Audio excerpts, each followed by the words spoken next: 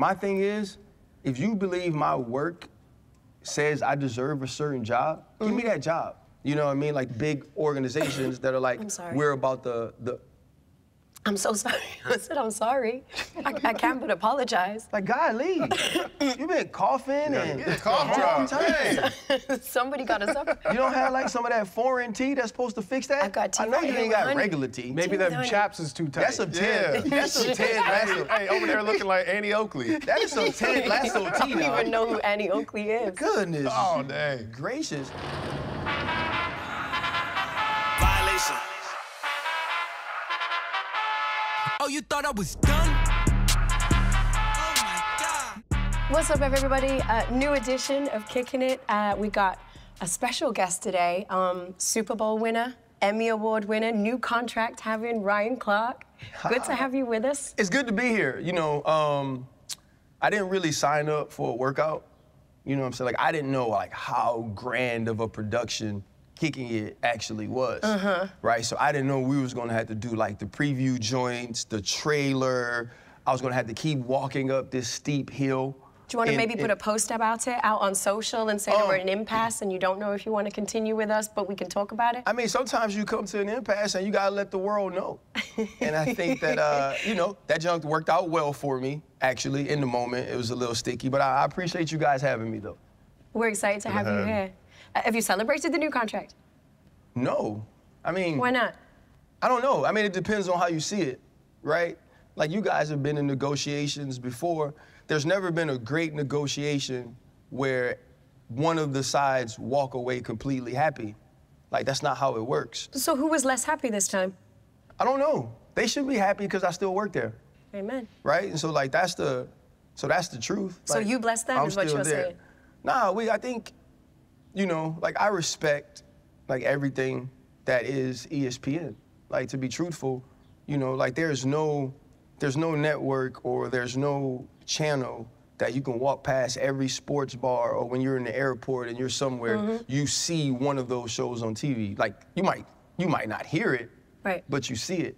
You know what I'm saying? Like, that visibility that it allows you, that platform, like, that's powerful. And now my job is, okay, on this platform, who do you become?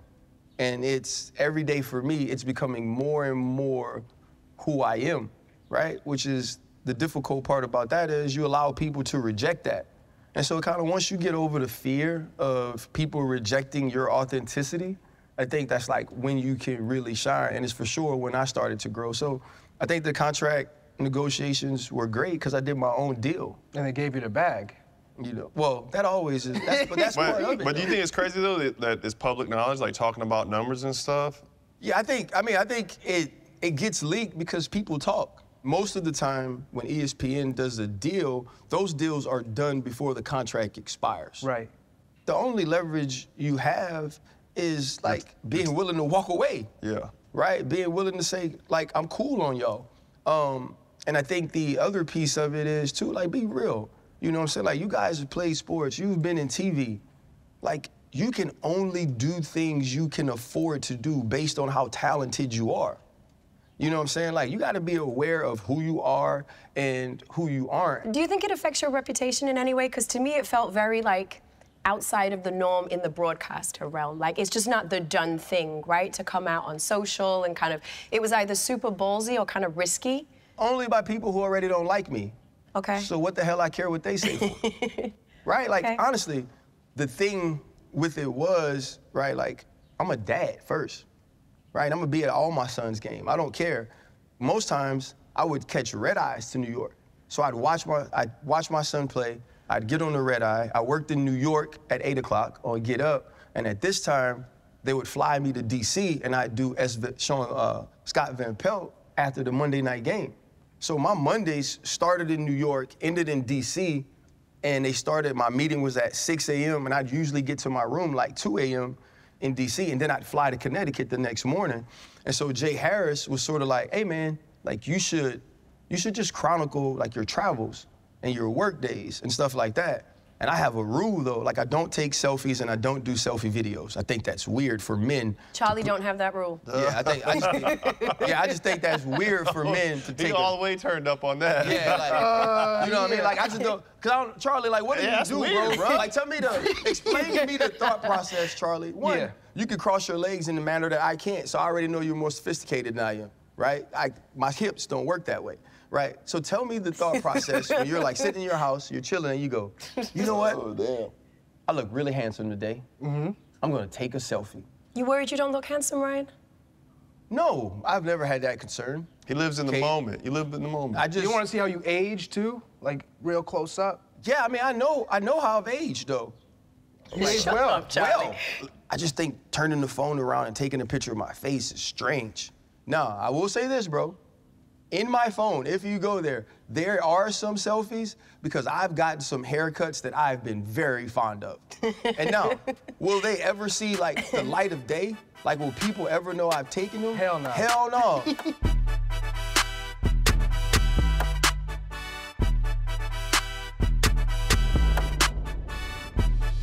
What if your kids were like, hey, I want to take a selfie? I do whatever they want. I have very bad parenting rules though. When did you realize that? Because you know, when I look back at my childhood, I know I wasn't raised right. Because I see, you know, in terms of, you know, mother had a disability, a mental disorder, my father had a drug addiction, and you're just trying to navigate life. You know, your father's not doing the right things, you know, your mother sometimes can't help you, so I go over to my friend's house, I'm like, man, y'all do home dinners and sit at a table, we don't do that, you know. So here's what's crazy. I was the other house, right? Like, my pops cooked every day, bro.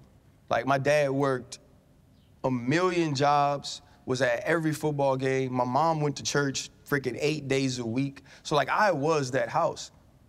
There were things I was allowed to do and allowed to be at certain times that I know hindered or shaped habits in me that were hard to break as adults.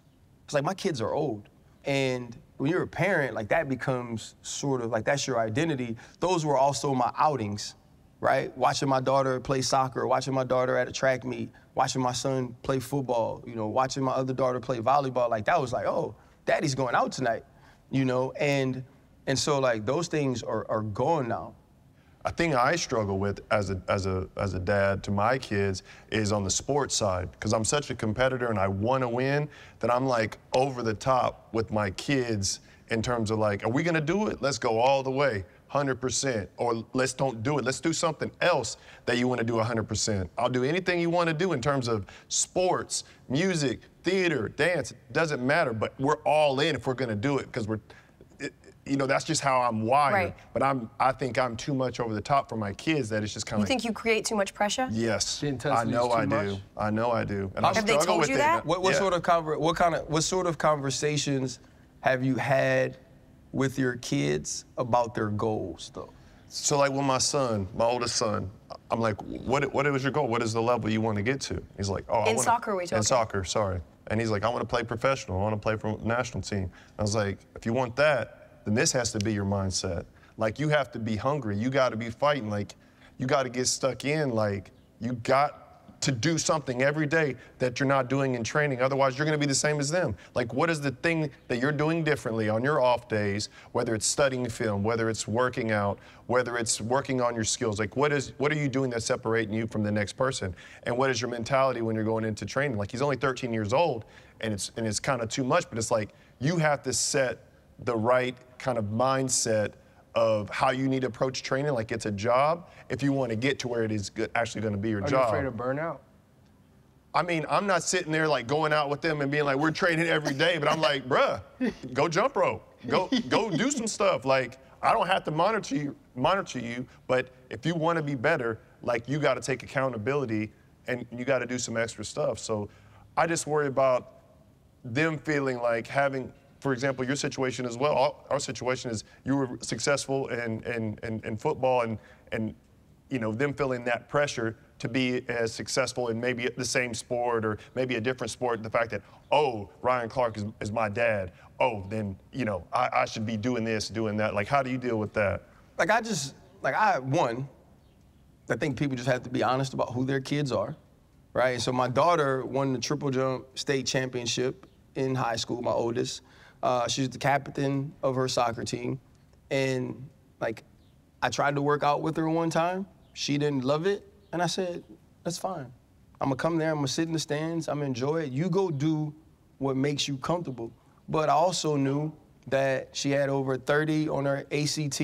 She was a 4.0 student, and like her way was gonna be education. That was her, like I knew that. And she was a really good high school player, but I knew it wasn't gonna go further than that. So I didn't have to pour into that way. And she didn't necessarily want me to, so I let her be.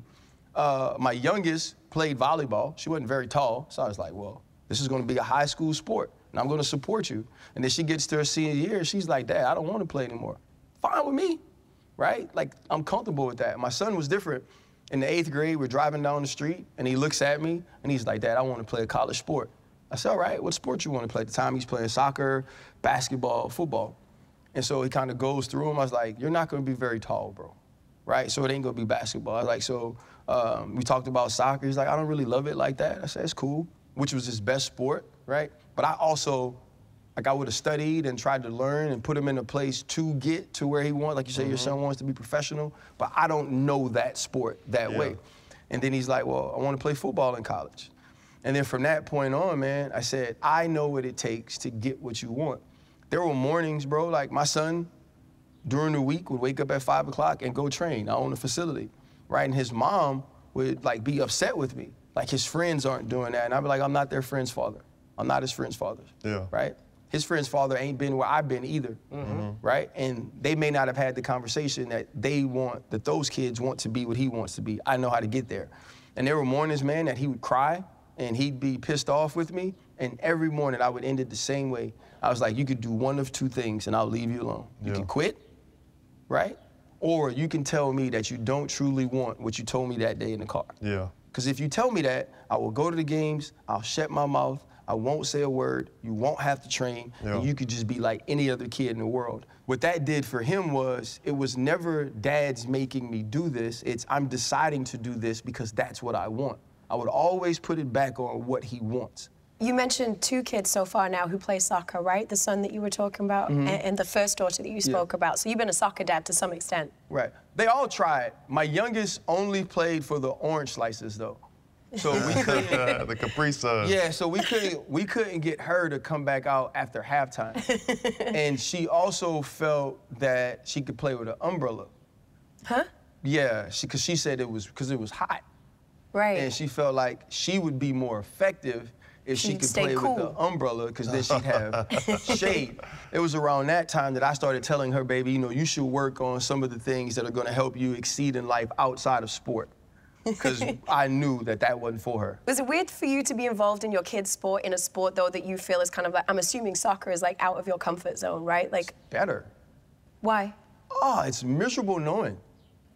Like, I couldn't, like him watching his son play soccer, I bet he's so miserable. I am miserable. Oh, it's... Why? I don't Just because you have these expectations of like what you talked about and how you're performing, what the team is doing wrong, what he needs to do better, things that he did great. You know what I mean? It's just, you know a lot about what it takes to get to a certain level, and at the same time, you're watching and seeing the things that you need to talk about after the game that's gonna help him improve to get to that next level. Whereas like, they're doing something different, it's like, what you're talking about is like, you can do anything, but like, I can help you more in this space, but if you wanna do something else, it's like the pressure's off you. Ignorance is bliss. Yeah, you know, bliss. If you're doing dance, I don't know. Let's see what's up. I can't dance that good. You know what I mean?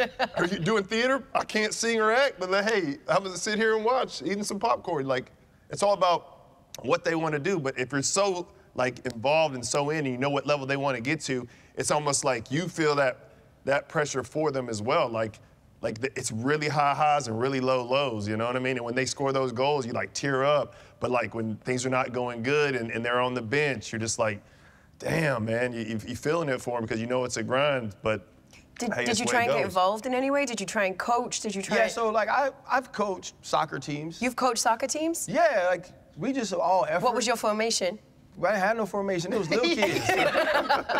Coach Clark. Also, was it 7v7? And also, too, you gotta realize, like, my son is super athletic, really quick. So, like, at the young ages, when they would allow me to coach, right? When it was just like, we just need a dad to coach, you know? And this was like, I was younger in the league, probably like year 4 or 5, and I signed up to be the assistant coach, because I'm a great morale guy. Right. You know, like, I get the people going, you know? And so, then, like, they didn't have enough head coaches sign up, so they were like, hey, like, you want to coach? And I was like, sure. I mean, I just coached like every other dad. You know, like, I just want to see the kids have a great time. And, like, the parents loved me because I played at such a high level in my sport, I understood these were just babies, right? I was like, go run around. I was like, I saw your dad. He's 5'2", he's as wide as he is tall. You're gonna be an accountant, right? Like, we're not gonna pressure you in any way to score goals, son. You go have a great time. You're not one of them parents on the sideline with the referee up in their face? No, like, my dad would get kicked out of games a lot, and so I had like this aversion to it. I was like, I don't ever want to get kicked out of the game. I am not opposed to offering people fades. In America, that means I'm not opposed to telling people if they continue a certain behavior, they are more than welcome to fight me. Right? Other than, like, just being very protective of my children as people, like, I try to stay as quiet as possible. Like, 'cause he knows, like, his voice at a soccer game for his son is different than every voice in the building, every voice in the stadium, because of who he is and what he's accomplished.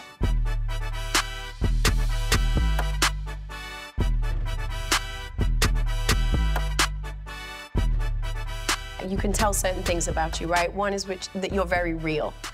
And the other one is that you're also very conscious of how you present the community that you're representing, the stereotypes that people will approach you with.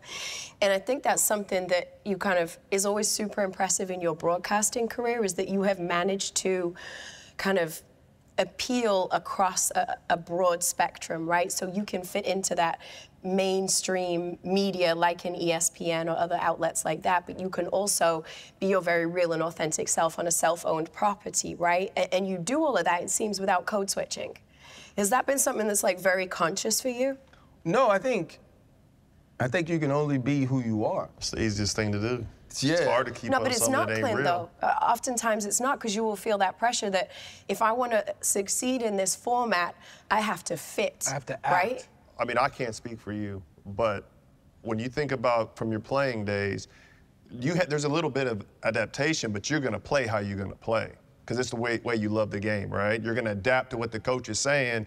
But even in this side, right? Like, I'm going to take on board, like, all right, some helpful hints in terms of how to do a better job in the media side. But I'm only gonna be myself and use my vocabulary. You're different. You have a different status. You come into this with a status that allows you to have that approach, that it doesn't allow. Is that fair, Charlie? Yeah. That not everybody across the board can feel that, hey, take it or leave it, this is who I am. You're considered one of the greatest players of all time as an American. Yeah, that's so true. You have a different threshold than, let's say, someone who's never played on the national team. I understand what y'all are saying, but at the same time, it's like what made me good, but also be my detriment is, like, even if I didn't become that, I would act the same in terms of I'm just going to be me, and it's either going to work out or not going to work out. You know what I mean? That was my mentality. It's like I would rather fail being me than to succeed being something that I'm different. I'd rather do something else. Yeah, but that's not everybody. I'm not. I mean, I think that, like, of everything you said, I think that's the thing that resonates most with me from this point. It's not necessarily about, like, what I need to do to succeed at the job as an analyst or as a host, right?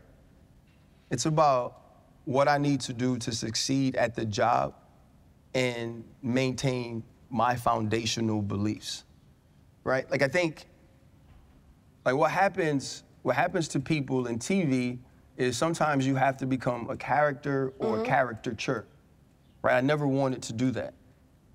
And when you talk about things to your detriment, there are a lot of things that I believe hold me back from certain situations, and I think a big thing about that is relationships. Like, I don't want friends, right? Like, I don't want the executives to be my friends, right? Because I understand in the end, those executives want to do business. Like, I ain't going to lunch with you. I'm not Kickin, and like, my thing is, if you believe my work says I deserve a certain job, give me that job. You know what I mean? Like, big organizations that are like, we're about the I'm so sorry. I said I'm sorry. I can't but apologize. Like, golly, you've been coughing and the whole time. Somebody got us up. You don't have like some of that foreign tea that's supposed to fix that? I got tea. I know you ain't got regular tea. Maybe that chaps is too tight. That's some Ted. That's some Ted Lasso. Hey, over there looking like Annie Oakley. That is some Ted Lasso tea now. I don't even know who Annie Oakley is. Goodness. Oh, dang. Gracious. But, you know, so like the thing that's always played to me is like, I'm not going to sell my soul for this, right? And I think what she points to with code switching is analyzing sports now has crossed the line of it just being sports. Whether it be the Colin Kaepernick protest or the way that the president at that time reacted to it, you now had to be bigger than sports. You go back to 2020 and the athlete involvement in all of those civil rights movements, it was, okay, like, we felt like we were back in the 60s, and now it wasn't just political, because when you think about, like, our community, right, and our culture, it's, like, we don't have the legislation. We don't own the rules and the regulations. We're not in every house in Congress. Like, we don't get to make those decisions. Like, our stars, right, our voices are athletes, because nobody's bigger than LeBron here, right? Nobody's bigger than the starting quarterback of the Kansas City Chiefs, Patrick Mahomes, right? When he was part of a video, when he was like, nah, this needs to stop, that's when the NFL kicked in. And so, in turn, it made us big voices because people wanted to hear what we had to say about a sport that we played and people's involvement, right, in equality. And so, like, the story I point to the most was when Colin Kaepernick began his protest, there were shows I was left out of.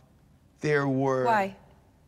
Because they knew what I was going to say. And what I was going to say wasn't good for the network. And looking back, wasn't good for me at the time, right? Like, if they would ask me a question, if the president said a certain thing, and they'd ask me how I felt about it, right? If he called the guys that were protesting sons of bees or whatever it is, they would ask me how I feel, and I would tell the truth in the production meeting. And then they would say, are you gonna say that on TV? And I would say, you know me, duh. And then they would say, well, we're not gonna ask you. Yeah, we're gonna push you out of the segment. Which at the time, you got a decision to make, right? It's, do I change my stance for TV in order to get more TV time, right? Do I want to be left out of these conversations? Which at the time, of course, I didn't want to be left out, but I wanted to be left out if I had to be something different than who I was. Now, fast forward to 2020 when the perception and the perspective on that changes. Now, there are days where I'm not even working, where you're asking me to call in, because my voice ain't changed from 4 years ago, but now it's a voice you need. Ooh. Right now, every time I'm on TV and we're having that conversation, producers are calling me after, my boss is calling me after, like, that was amazing, man, we needed that. Yeah, you needed it 3 or 4 years ago too, but you were scared. Yeah. Right? But also there were people at that time at my network who lost their job voicing that opinion. Yep. So in turn, it helped me, right? And like, that's probably one of the things I'm most proud about in TV, was just like, I never switched up who I was. But I think, you know, you would face that more in TV to me than I think I would, is Why? Because like, you're sort of like a conundrum of a lot of things. You know what I mean? Like, you're not American. I am British. You are British. Right? Right? But Let's not get that confused. I'm So sorry. you have an American accent. I don't. That's where she switched on this show. They say she changes to the American accent. As soon as she gets to the Champions League desk, it's like, oh, all right. It might be her surroundings, right? It might be her location. She like her phone. Like if her location change, it also changes. Yeah. You know, but like I think, you know, you talk about like how I could have been seen from a perception standpoint because of the videos of leaving ESPN or whatever it is. And straight up, like all of the people or all of the negativity that was written about me, wanting more money, saying, you know, I would love to work less and make more money, like all of these things, which are just common things in life, right? Every negative thing written or said, the people saying it or writing it didn't look like me, wasn't where I'm from. We're in a place now, don't get me wrong, like, I gotta be great in the X's and O's because that's the pressure that's on me. I'm not a Hall of Famer, right? I didn't play a glamour position in playing safety. And so I gotta know my stuff, right? But people connect to the actual person. Yes. Right, like you could be the greatest analyst in the world and be boring as hell and nobody 100%. Right. Right, so they want, like now, we're in a space where like people want to know you, which is the scary part because it's like, oh, that means people can reject me too. Yes. They also It feels could reject personal. you when you're a player. No, film don't lie. But you know what I'm saying? And film don't lie on TV because you're prepared, you're ready, you go in, you have rebuttals for what people are saying to you. You can have a debate. You know what I'm saying? But Clint, this is what's different though, right? Okay. Yeah, you can have a debate, but if you are staunchly on the side that it was okay to kneel on George Floyd's neck, you're not gonna like me. Okay. You're not, because the person I am said that was wrong. You see what I'm saying? Yeah, I see what you're saying. That's the difference. It's hard to be extremely popular, extremely successful in this job if you don't open up pieces of who you are as a human.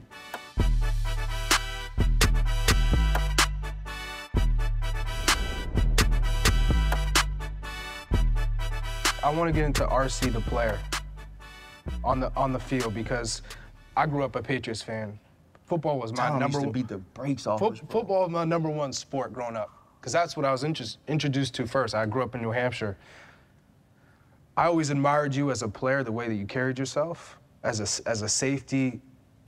It always felt like whoever was coming down that field was about to take a hit from you, regardless, and they knew it. They could anticipate it. So people were dropping balls all the time because they were already looking at you before. It helped me a lot. Yeah. So were you somebody who like talked a lot of trash when you played? Were you? I ain't say nothing. I was tired as hell out there, bro. Nah, I think like I've just always played. I played football since I was 4, right? And like toughness was a non-negotiable in my house, right? Like you were going to be tough. Like you were going to play the game hard. I think what happened to me in the league was like I had to find a way to stay there. You know what I mean? Like I wasn't the fastest, I wasn't the biggest. I've never been on a team where I wasn't considered the smartest human on the team. I've never been on a team where I wasn't. Nick Saban says it, you know, like it's the way I made the team in Washington, in New York, in Pittsburgh. Like that was my job. I'm gonna line everybody up. I'm gonna tell everybody where to go. I'm gonna tell everybody what's coming, and I'm gonna always give us another blade of grass to defend. It's like anything else, right? Like you have to know who you are, know how you could provide worth. Another way I could provide worth was like, I actually cared about myself less than I cared about other people, right? Like if I hit somebody and I went to sleep, like it's actually painless. When you get knocked out, you don't even know it. You know, you go to sleep, you wake up, and it's a new day, right? And so, like, I didn't care about that. But no, like, it's the first thing I ever loved. You know what I mean? Like, the only, true story, and it's sad probably, like, the only thing I was able to love easier and more instantly than football was my children, right? Because, like, it didn't matter what football did for me, didn't do for me. It was like I was always going to be the same to it. You can't say that about many things in life or many people, right? Like it didn't owe me anything. And because I understood that, it was okay when I wasn't drafted.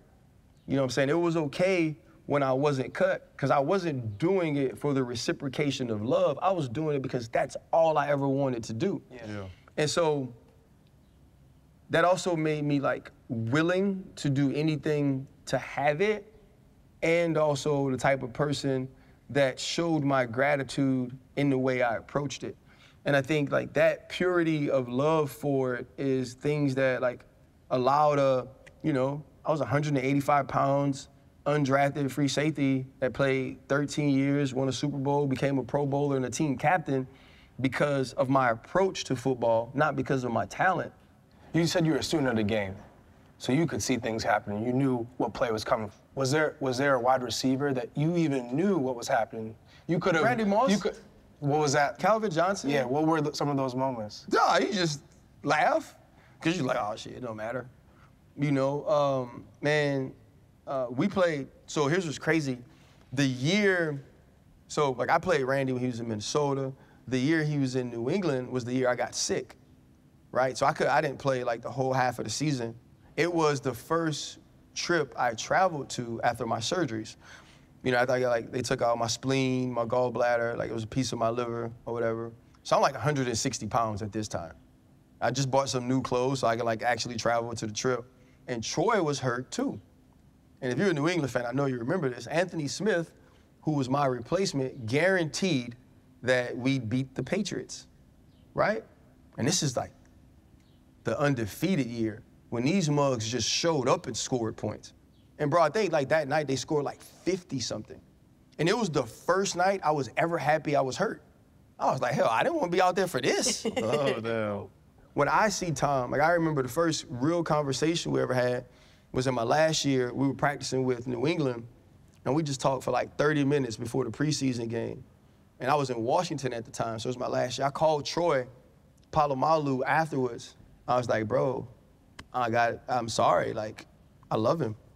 I was like, I would want him to be my quarterback. I would want to play for and with Tom Brady. When you say that, is that because he was like a nemesis, like y'all hated this dude? I wasn't. Well, I didn't want to like him, clearly.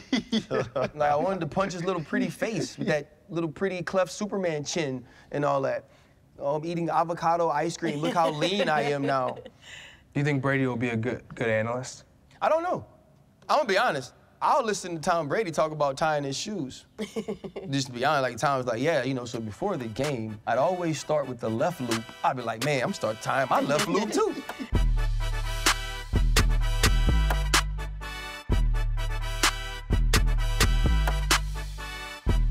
I've always respected you and the way that you carried yourself. When I was retiring, I was flirting with different ideas of which avenue I wanted to go down. I've always had an interest in media. And I think what's special about the show is that we can share some of the trials and tribulations that we had to conquer, some of the adversity we had. You have sickle cell anemia, right? Yeah. How did that define, who you are as a person? What were some of those challenges? Yeah, so I had a sickle cell trait, right? I don't have a sickle cell anemia. And so that's why it was so strange for my blood to actually sickle in Denver. It only happens in like less than 1% of the people who have the trait. But like the cool part about it is it didn't kill me, so that helps. And it brought a different awareness to it, not only in the NFL, but I think in like college. Like there's been 4 or 5 sickle cell trait related deaths in college training. Also, it's a big study in the military as well, because you don't just, like at first it was kind of like the black disease. Yeah. But like you could be Mediterranean descent. And so like now we're finding out all of these different things, and I work with a lot of symptoms. So it's not really symptoms, right? So what it is like your blood, like everybody else's blood, is like basically like this, right? When your blood sickles, it's like this. So it's very painful as it travels through your arteries, your blood vessels, or whatever. And so what happened to me was when my blood sickled, I had what's called a spleen infarction. So my spleen died. And then when it died, the pieces of it died, they got infected. So within a month, I went from 205 pounds to 165 pounds, right? Because it was enlarged to like 4 times its size, so my stomach shrunk. But I'm assuming in this period of time, you have no idea what's going on with you. You don't know what's wrong. Yeah, so like the doctors don't know what's wrong either. And so like one of the Steelers doctors like read me all my read me all my vitals and numbers, and then he like handed me a paper. He's like, okay, I'll listen to you complain now. Almost beat him up, but I realized that you can't like go around punching old doctors in the face. And so I remember, man, calling Dr. Stanley Marks. He worked at the cancer center in Pittsburgh, and he had seen me like 4 times already, bro. And I called him on a Thursday night, and I was like, Doc, I'm so sorry. I was like, I know something's wrong with me, though. I said, I know the tests aren't saying it. I was like, but I was waking up every night with like 103, 104 fever. I was having to change my clothes. My wife was changing the sheets. Like, it was bad. And so he's like, you can hear it in his voice. You know how people get annoyed with you? He's like, all right, man, go ahead, man. Go take a test. So I go. We're driving home. He calls my wife, and he's like, where are your kids? And she was like, they're with my in-laws, because my parents had come up. And she was like, don't pack a bag, don't take him home, turn around and go to the hospital. Oh, damn. So he's like, everybody will be outside waiting for you. So like I pull up, all the people are outside. What's going through your mind at that point? I was like kind of crunk, because I was like, well. We're gonna get to the bottom of this. Because like, and my biggest thing was, it's like, I know I ain't soft. Like that was my biggest thing. Like I had a high pain tolerance. I'd fight through anything. They were basically telling me I should be playing. And I'm like, I'm 165 pounds. Who the hell I'm a tackle, right? And I was like, ain't no way I lose this much weight in a month and nothing's wrong with me. Like I couldn't stand up straight. You know what I mean? Like I couldn't, like I would try to go to work in the morning and they'd send me home. And so like you get there, the infectious disease doctor comes up and she's like this foreign lady. She was super strange. I'll be there in a second. And she was super strange, bro. So I had these bulbs, right? Because they were draining the infection. And she would come in and she would smell them. Right? And she would smell them. She was like, oh, that's beautiful. Because like she could smell the infection, but they couldn't figure out what the infection was. That's crazy. Right? And so she was so concerned with that. Like, there was one night, bro, my fever got up to like 104, right? So they like packed me down with ice and all of this stuff. And so like they were still trying to figure out the infection. And it was crazy. My doctor looked like Tom Brady. I called him Dr. Brady. He was the coolest dude ever. I ended up doing like golf events with him and everything. And so he comes into the room one day, and I'm in the bathroom, and I'm crying. And I was like, bro, I'm done. I was like, I don't want to fight no more. I was like, I'm tired of being sick. You know, I was like, if I'm supposed to die, like, I'm cool. Like, my kids are okay. You know, and so like, I just say this prayer, man. And I was just like, I asked God, I was like, hey, let my wife find like a good man. Oh, damn. You know what I mean? I was like, I don't want him to be more handsome than I am, no. Like, come on, Good God. but ugly. Well, because I was like, God, I'm already dying. Like, you can't give her everything at the Like, she gonna have the money. Man, I couldn't do that. I'd come back as a ghost, be like, what are you doing? And like in January, they tell me that it's like, hey, if you can get healthy enough to play, like, we think you can. And I was like, cool. And so I started training, man. I started working out. You know, I was like, the fact that I'm actually back out there was enough for me. I was like, I never have to win again. I never have to start again. It's like you got extra time. God gave it back to me. So. Amen.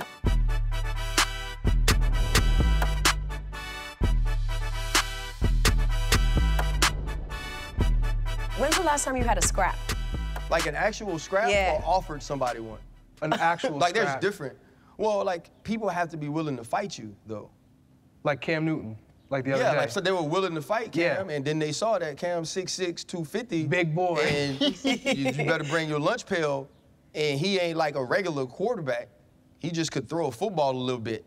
Like that's different. The last time like I put myself in a position to have a fight, Super Bowl. This past Super Bowl? Oh, was this to do with you getting robbed? Nah, man. That's a whole other situation. Bro, they robbed the piss out of us, too. Duh. Did it happen after you got robbed? Did you almost got into this altercation? Same day, actually. The guy that's our camera guy, like, he ain't really got a lot of street knowledge. You know, he don't have... You saying he's a chump? You know, just saying common sense ain't common. Yeah, he just you know, believes like, that everybody's good in the world. Yeah, he is like that type of dude, though. Like, super nice, super Christian, let's love everybody. That guy. Yeah. And so he sees the dude's fishy and the guy's like setting him up like, hey man, is this the media room? Mother effer, you know there ain't no media room in here. But he saw all the cameras, knew all that stuff. So, right, so our guy was like, no, it's not the media room. So he sees him Then he goes bring something upstairs, and like we had to subpoena like the hotel cameras, everything. Like the detectives worked, man, like all day, and got it back. But They got it back. Yeah, we got it all back. Can we get back to who you wanted to fight on that same day? So we don't have to necessarily say who. Just say what happened. I personally wanted to fight because I don't want to give him any airtime. Yeah. It's You work with them. It's a certain former football player who works in the media who has a lot of issues with sort of who I am as a human. And it kind of started with like racial things, right? With me like backing black players or 2020 or whatever it is. And he's like, I'm a victim and I use everything as a crutch. And I was like, basically, you know, and I reached out to his partner at the time who I knew. I said, hey, can you give him my phone number? Right? Because the one thing I won't do, like my big thing is, I'm not gonna analyze what you analyze or say. Because that's not my job. I'm not paid to do that. And if I have a problem with you, I'll just try to find you and be like, hey man, why would you? And I don't care enough to have a problem. You know what I mean? Whatever you say, bro, you could be the worst soccer analyst of all time, but I would never say anything about you doing your job, because that's not my job. So I have a big issue when people are like, let's talk about what Ryan said, right? Because that ain't your job. And so he just kept doing it. And so like, I reached out on Twitter, like publicly, like, hey man, let's just have a conversation, bro. Tell me where you're at, I'll get on the flight. I'll come see you, we'll talk about it. And he was just like, no, I'm a verbal sparrer. I was like, that's stupid. No one verbally spars. Like, that's the dumbest thing I've ever heard of. Right? Verbal sparrer. I can see you going Yeah, at this. and so like, I don't even know what that means. I reached out to talk to him, he wouldn't talk to me. So I stopped giving him energy. And I was like, you're fake. You know what I mean? Because if you truly have this much of an issue with things I say, you should be willing to have a man-to-man conversation with me so we can now at least have an understanding of how we're gonna move around one another. And I saw this individual last year at the ESPYs, but we were at a benefit for Stuart Scott. Like, I'm not gonna show my ass at a Stuart Scott event given by my friend Michael Eaves. And like, I have this thing, if I don't say what I need to say, it eats at me. Yeah. Like, I can't sleep. I feel like I'm soft. I feel bad, which I'm trying to get over, right? Because I'm a grown adult man. Because you don't say something, that just makes you adult and mature, not soft. But I can't get over it. And so, like, I walked up to him. He was talking to some friends of mine. I tapped him. He turns around. He's like, what's up? And I was like, you fucking shaking your hand? I said, I came over here for a reason. I said, the last time I saw you, you made sure to go on whatever little bitty platform you have and tell people I walked around you. I said, now, so I want everybody to know that this time I walked right up to you. I said, so the next time you do your show, you make sure you tell everybody that's how this situation went down. I said, now, do we have an issue? He ain't had no issue. I ain't gotta address it no more because I looked you in the eyes and I saw the bitch in you. Right? So you, to me now, to me, you're not a man talking about me. Right? Two things I don't do, right? For sure, when it comes to any altercation. I don't beef with women, right? And I don't punch down. Now, addressing you is punching down to me because I saw your eyes. Like, I know ain't nothing behind them, right? So now I know you are just talking about me because talking about yourself or being who you are ain't enough for you. Right. So I don't follow NFL, but for anybody out there who does follow NFL, is this obvious? Is it obvious who you're talking They'll about? know. You know? Yeah, they'll know. No, let me ask one question. All right, go ahead. You've been asking a lot of questions, bro. I love him, by the way. You're actually my favorite. Hey, I appreciate you, bro. But I just want to ask you Who brought you to the show? You, for sure. Thanks. Okay.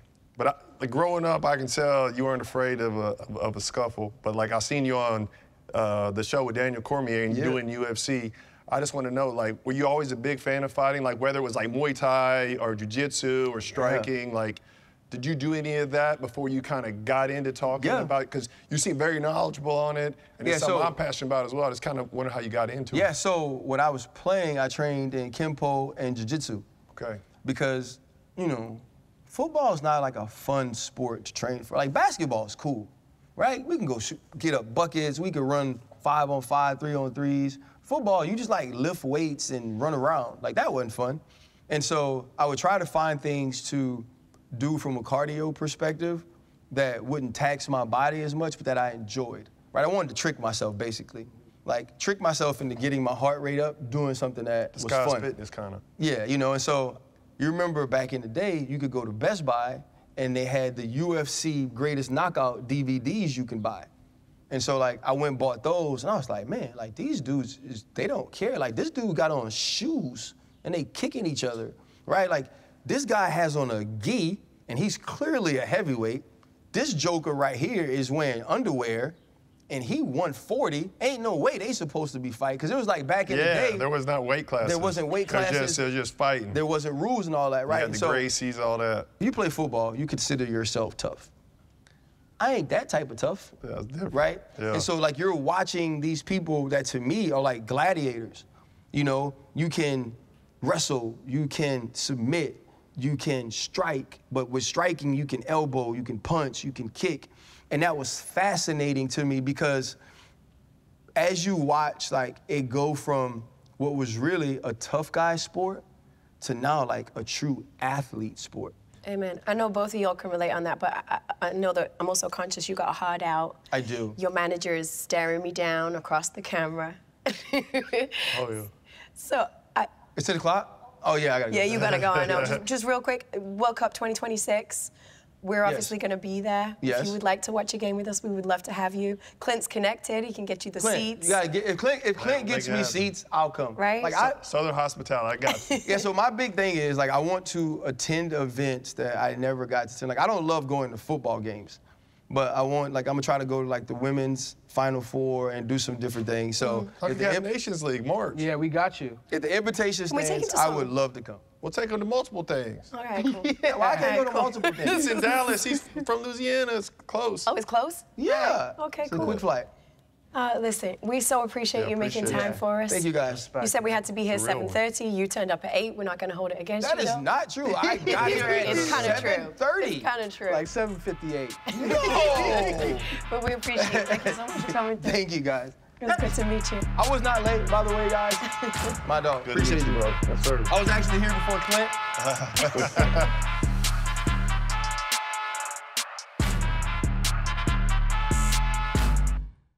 Thank you for watching. If you liked this episode of Kicking It, then don't forget to hit the like button and subscribe to enjoy more raw and unfiltered content from me and the boys.